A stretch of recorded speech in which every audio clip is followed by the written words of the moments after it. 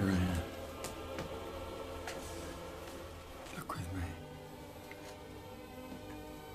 There was a very good possibility that because of all the research that we are doing on the possibility of body stem cell conversion, that you might not show up for this sequence of time, all right, in which we are going to attempt to perform a ritual, listen with me, of the necessity that while we may give a totality of direction to the consciousness identity of the species of Homo sapien, that we can contain within us memories about ideas that bring about a natural conversion of the factoring, all right, of a time episode.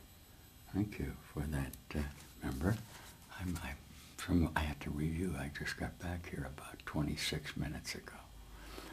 I had an agreement when I left this last factoring of time that the progress that we had been making in the converting agency of the direction that you had been given by the idea of stem cell in the factor of our memory, with a basic admission that we were utilizing ideas about the figuration of our body identity in ideas concerning stories that were telling us about each other in the regeneration of the body form that I am demonstrating to you right now.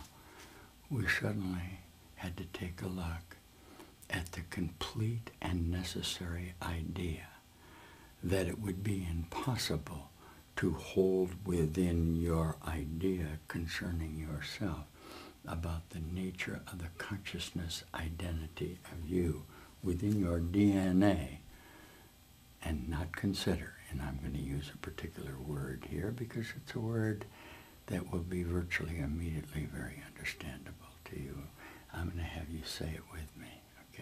Say to me, holographic universe.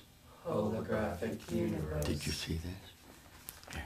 Here's where we've gone from stem cells, okay, to the idea of information in a holographic universe. And I'm going to read to you, with your permission, because of the energy idea that you are generating within the consciousness of your idea about yourself. The simple admission, and while this seems simple, I want you to examine it with me in the truest sense, in the idea that the power of decision, in the reflection of our light, are demonstrating what appear to be distances in location of space. Now, say to me, everybody knows that. Everybody knows that. Do they really? Do they really actually entertain a very fundamental idea that in the association of your consciousness in regard to self-recognition that you will be and cannot not be in an occupancy of space? Thank you holographically for the idea that you're in a occupancy of your body. And while you are obviously in a pursuit of a solution contained within the reflection of the power of light of the universe that you just demonstrated to me, because of the new treatment in the conversion of your own cellular responsive body, you are beginning to recognize in this little field of space energy, light and energy, a more particular correspondence with what appears to be another body form who is in his cellular relationship, say to me, space, Space. with his space. Now, I'm going to read you very quickly just a little bit about the holographic universe and the fundamental possibility that if you let me deal with the mass conversion of energy within your own mind, look with me, I can show you on my reappearance and your subsequent recognition of me in a different place in time, with a fundamental admission that your space-time is changing all the time.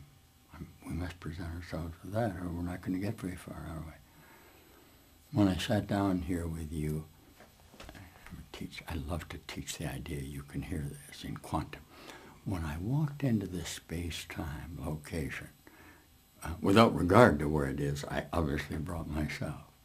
And I obviously, at that time, was reflecting outside of myself what I thought were the procedures of my consciousness, identity of myself, where I gave a particular reference to you, who also appeared to be in his own space-time identity.